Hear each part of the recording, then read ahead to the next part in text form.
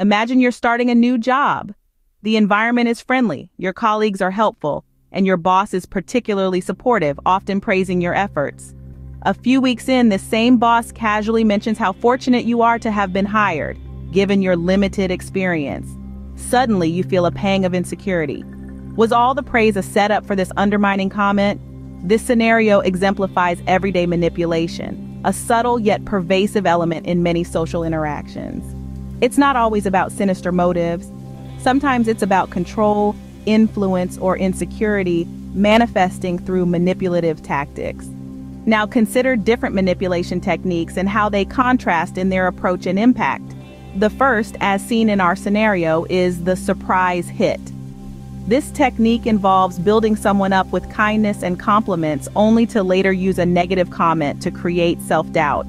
It's quick, surprising, and often leaves the individual questioning their value. In contrast, love bombing is the marathon of manipulation techniques. It starts with overwhelming affection and attention, creating a strong emotional bond. This bond, however, gradually morphs into a tool for control as the manipulator begins to withdraw affection or intersperse it with criticism, creating an addictive push and pull dynamic. Then there's the tactic of leaving things unsaid. This method plays on human curiosity and the fear of missing out. By hinting at something intriguing and then withholding details, the manipulator creates a sense of dependency. You find yourself drawn in, eager to learn more, only to find that the withheld information is a lever to influence your actions. Pretending inaccessibility is another subtle form of manipulation.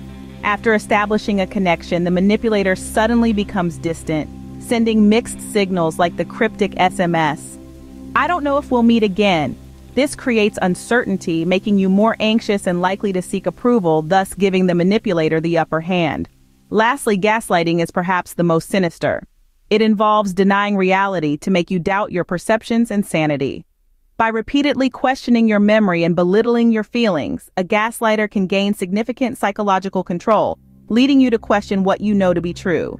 Understanding these techniques is crucial for maintaining personal boundaries and mental health. If you wish to explore more about manipulation and how to protect yourself, numerous resources are available.